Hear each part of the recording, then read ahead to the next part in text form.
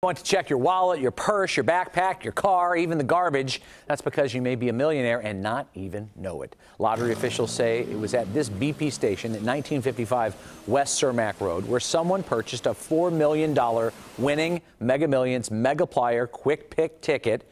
However, the person who bought the winning ticket for the February 23rd drawing has not claimed the prize. The winning 5 numbers were 7, 11, 13, 19, 58, and the Megaplier was the number 4. The winner has 9 months left to claim their winnings. You got 6 months left. If anyone goes missing, I'm gonna be suspicious around here. If I went by that place and I bought one there, I would be searching everywhere for it right now. Yes.